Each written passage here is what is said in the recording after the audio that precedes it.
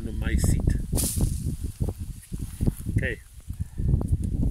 The rest are all in like 200,000, 300,000, the fungi, blah, blah, blah. Okay. So mainly bacteria and actinomycete. Right down to the last one, the nematode, is only 100 in your sample. Okay. The nematode are important to you because of your tomato production, because there's good nematodes, majority are bad. And we'll talk about that. Okay.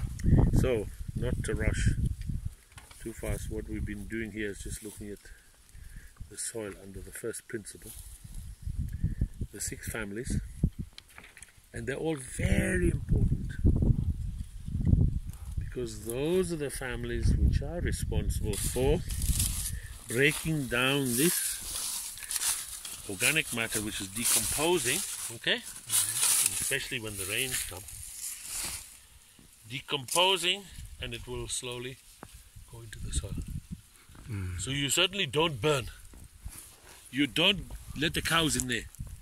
If you want to do really the type of farming we're talking about, if you let the cows in there, you let them in there for an hour and take them out.